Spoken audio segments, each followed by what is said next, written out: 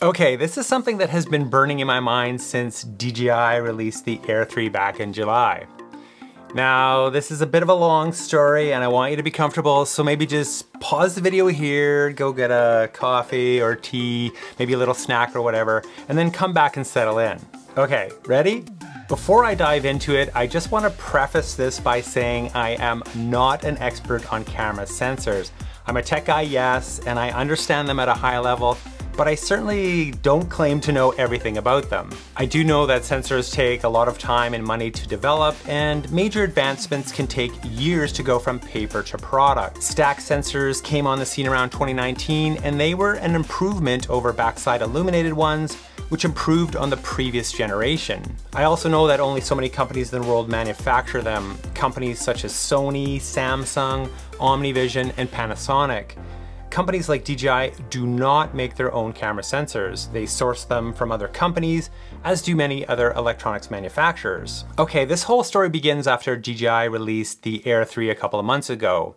Being an enthusiast, I immediately went over to DJI's site to read all I could. I knew little about the Air 3 because I don't really follow leaks and rumors, so I was quite surprised to read that DJI had dropped from a 1-inch camera sensor to a 1/1.3-inch sensor, which curiously was the same size as the one on the Mini 3 Pro. Now, to back up a step here, when I look at a new camera, drone, whatever, something that takes pictures and shoots video, the first thing I want to know is the sensor size and characteristics. So as I'm looking at the Air 3 sensor specifications, I'm thinking to myself, this sounds very, very similar to the camera specs for the Mini 3 Pro. Yeah, sure, it has a couple more features, but in my mind, I'm thinking this has to be the same sensor. Same size, same resolution, same pixel size, dual native ISO, quad bare, blah, blah, blah.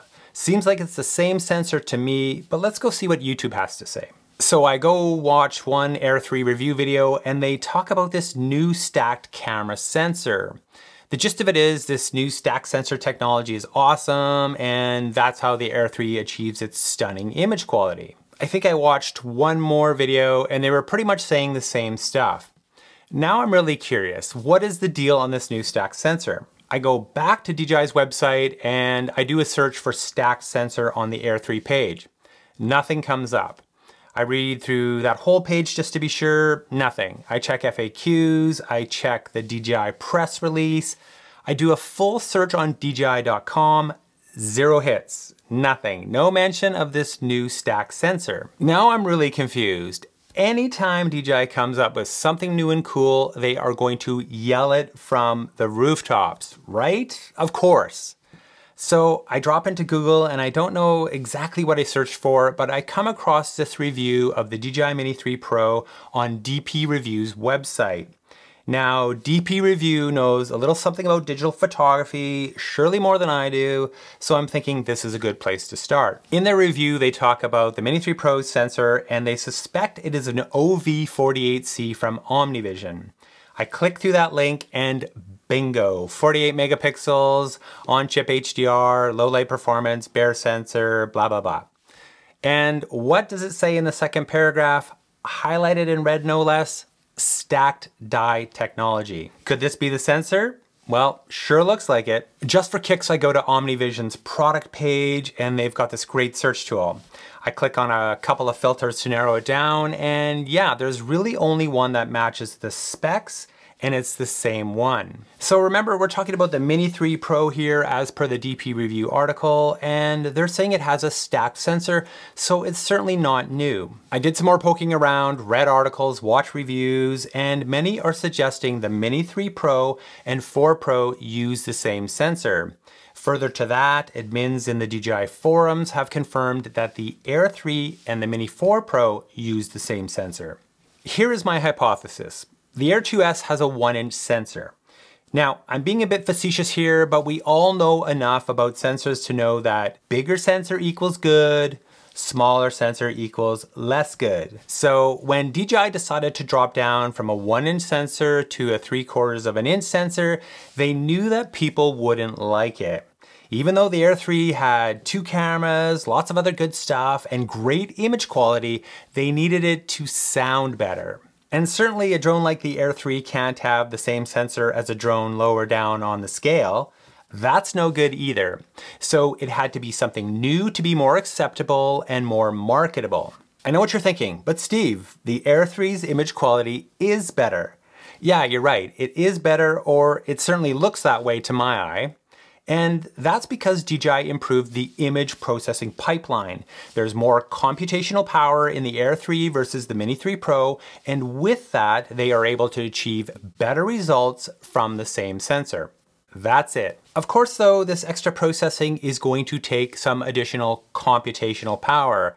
CPU, GPU, ISP, DSP, who knows? That's not the point. The point is better image processing can achieve better results with the same camera sensor. So let's go back to the beginning. Why does this even matter? Well, it doesn't. The only reason I went down this rabbit hole in the first place is I just wanted to know about this new stack sensor. I wanted a straight up answer, I couldn't find one, and that made me more curious. Looking in the DJI forums, other people are asking similar questions. What sensor does the Mini 4 Pro use? Does the Air 3 and Mini 4 Pro use the same sensor? I've taken that a step further and I believe that the Mini 3, Mini 3 Pro, Air 3, and now Mini 4 Pro all use the same stacked sensor. Any improvement in image quality, especially for the latter two, comes from what I talked about, better image processing. And I really don't care what camera sensor any of those drones use. I have no ulterior motive here. If the image quality is appreciably better, it's better. That's great, end of story.